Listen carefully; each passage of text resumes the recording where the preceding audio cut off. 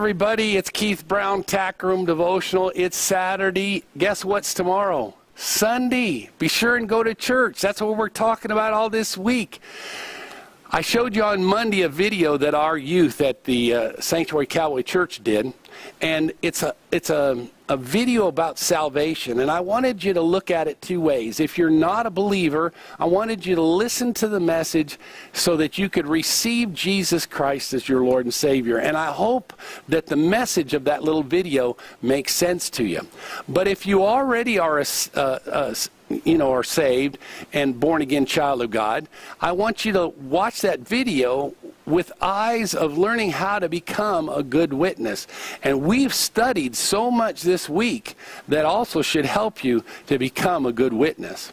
There's 7 facts of salvation that we talked about this week. First of all, we found out that the fact that Jesus loves you. God loves you. For God so loved the world that He gave. See, He gave. Why? Because He loves you so much.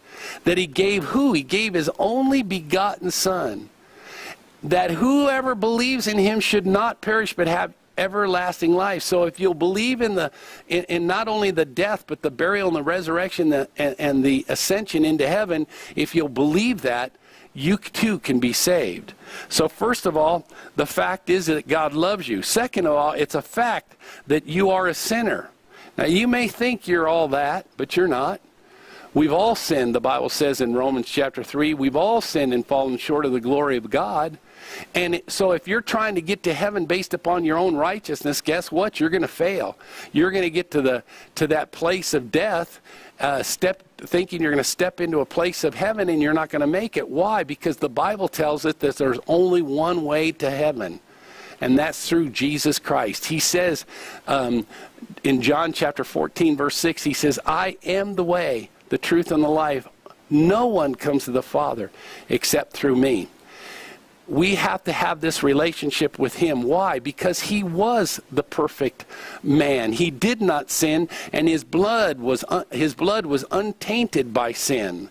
And so He made that sacrifice of that pure and holy blood so that you and I could be delivered from the judgment that was against sin. And again, you can see that. I explained it all in that video. So we find out it's a fact that you are a sinner, so you need a Savior. Number 3, it's a fact that you are now dead in sin. So sin brings about death. What kind of death? Well, there's 3 kinds of death. There's the death that is just separates us from God, which is sin. It causes us that we can't have a relationship with God. Death is also causes our spirit and soul to be separated from our body. That's when you die. Now the next thing is, are you going to make it to heaven? Well, there's a third type of death, and that's eternal death. That's the bad one. You don't want to get that far, to the point that you'll spend eternity in hell. So we don't want to get that way. So God has this plan of salvation that you can accept Jesus Christ and His finished work at Calvary. What He did at Calvary for you and I, His blood was sufficient for God. It satisfied the judgment against God, against the judgment against sin. And if it's satisfied God, shouldn't it also satisfy us? Amen. And then we found out it's a fact that Christ died for you. He died, was buried.